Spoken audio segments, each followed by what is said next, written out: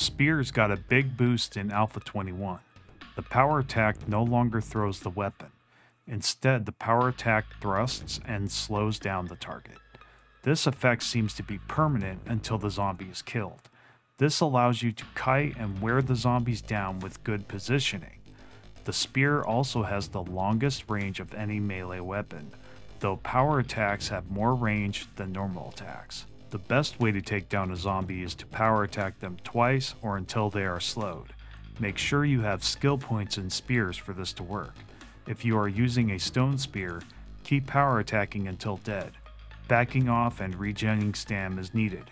If using an iron or steel spear, start left clicking after they are slowed until dead so you can regen your stam between kills. That's all I got. If you like my stuff, you know what to do. Thanks, and I'll see you next time.